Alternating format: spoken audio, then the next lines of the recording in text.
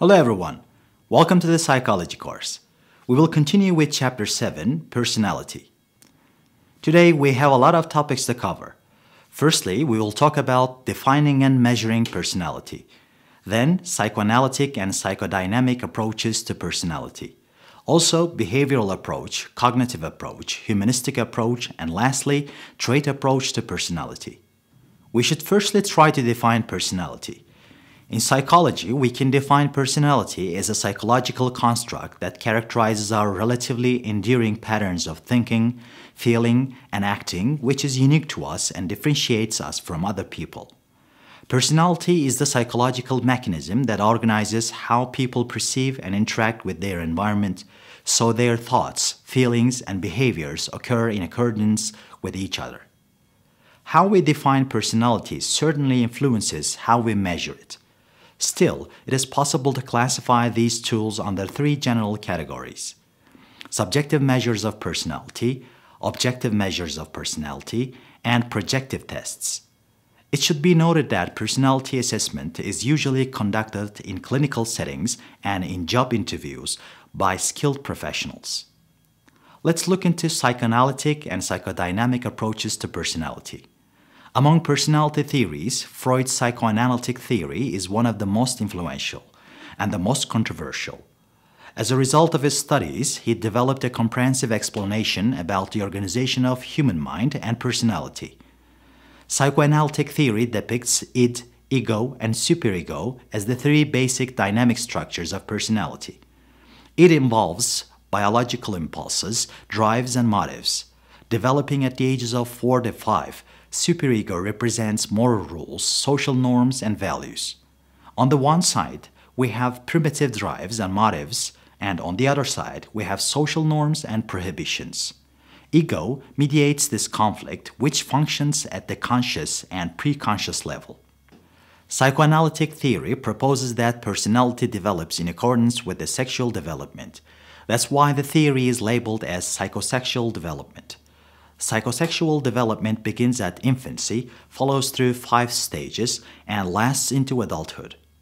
The stages are consecutive, meaning that every child goes through these stages in the same order.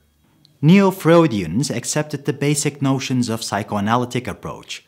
Rather than theorizing personality in psychosexual terms, they focused more on the role of the conscious mind and non-sexual motives.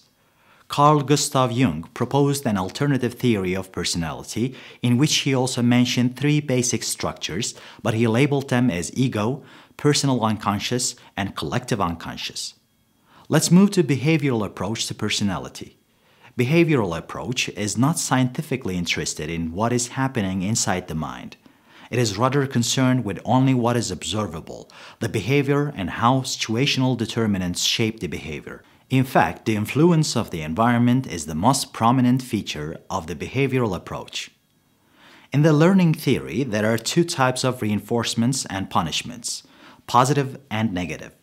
You might think of positive and negative as adding or removing something rather than something good or bad. A positive reinforcement is giving something in order to increase the frequency of a behavior. Negative reinforcement, on the other hand, is removing something in order to increase the frequency of a behavior. Contrary to reinforcement, punishment decreases the probability of the occurrence of a behavior. A positive punishment is again giving something that wasn't previously evident in the environment, like the teacher's scolding behavior.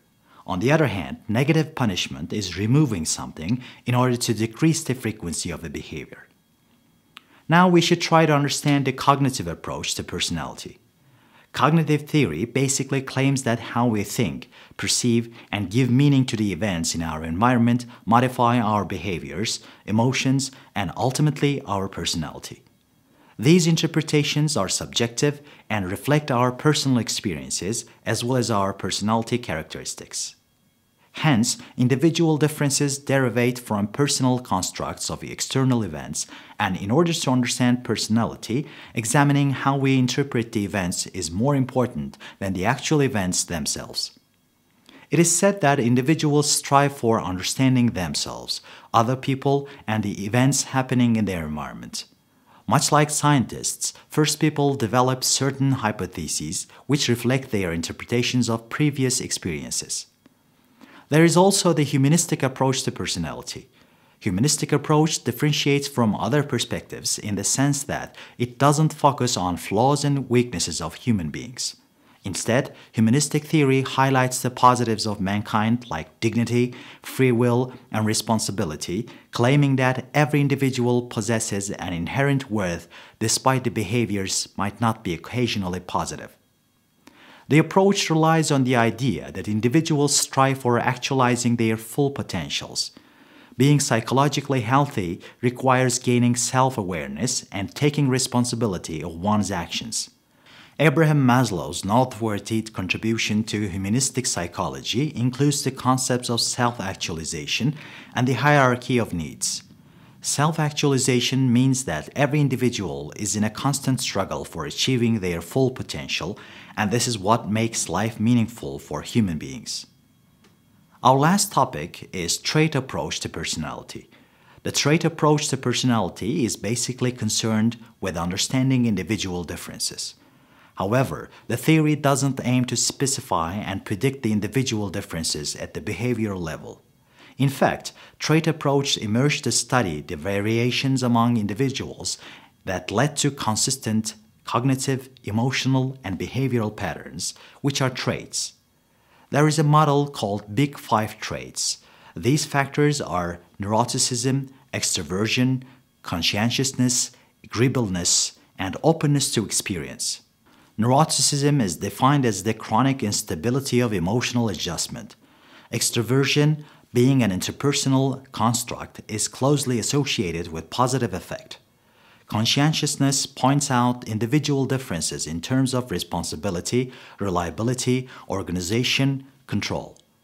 Agreeableness, like extroversion, is an interpersonal construct.